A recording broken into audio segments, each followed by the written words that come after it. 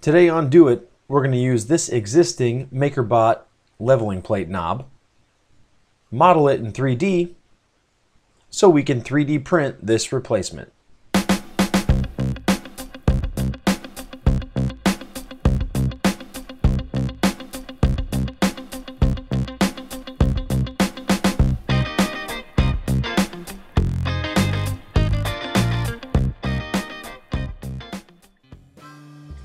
Hey guys, I'm Simon, and in today's short follow-up project I'm going to show you what it took to get this 3D printed replacement part ready for use on a Makerbot Replicator.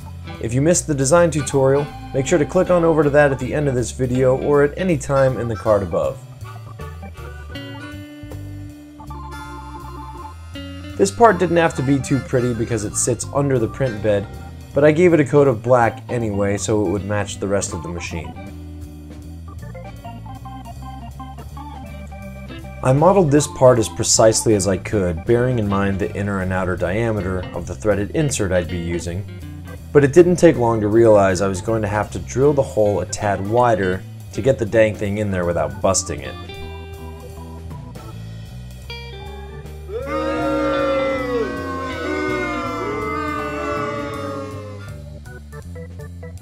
Fortunately, the print settings were hefty enough that I didn't break through the outer layers into the infill.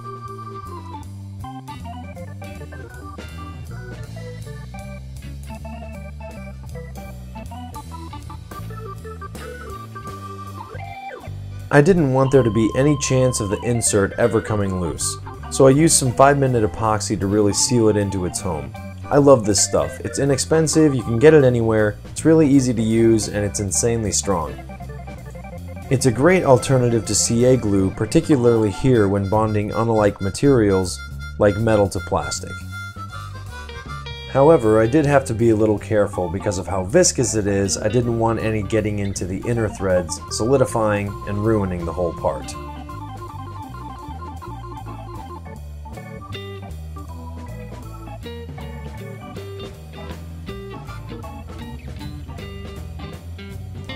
This thing might look a little uglier compared to its original counterpart, but I'm thinking it's going to serve its purpose just fine.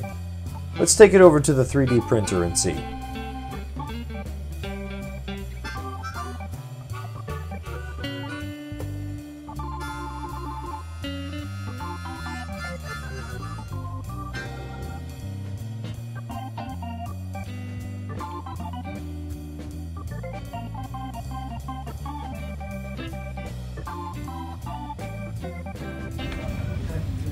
So this is where I take an opportunity to just see if it fits now that the build plate has risen to a height that I can manage. Here goes nothing.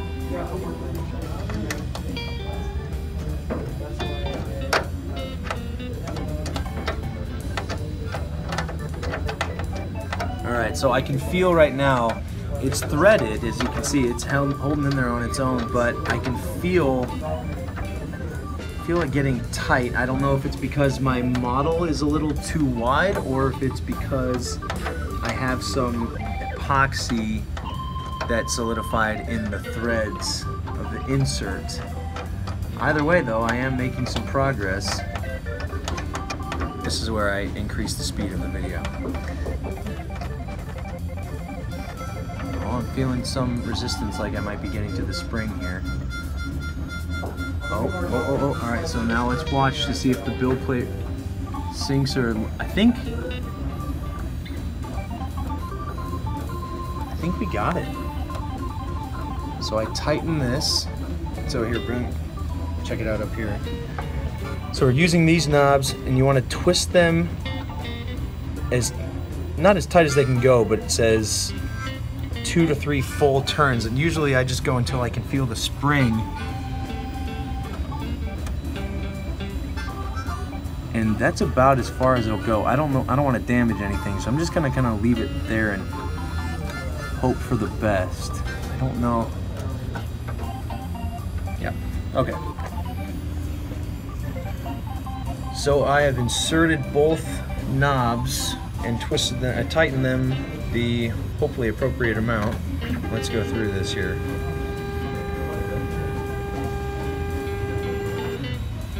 So as usual, it's telling me to adjust the build plate by turning the front knob slowly in the loosening direction until I get a light from the extruder.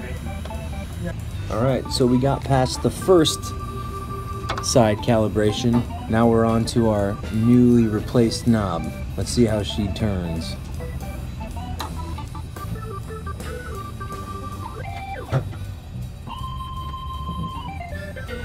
Oh!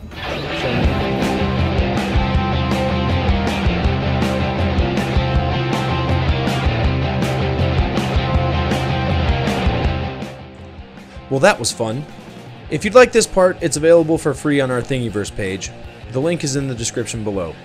And don't forget to follow us on Instagram and Twitter, where we post a lot of previews and behind the scenes action. Thanks so much for watching. See you next time.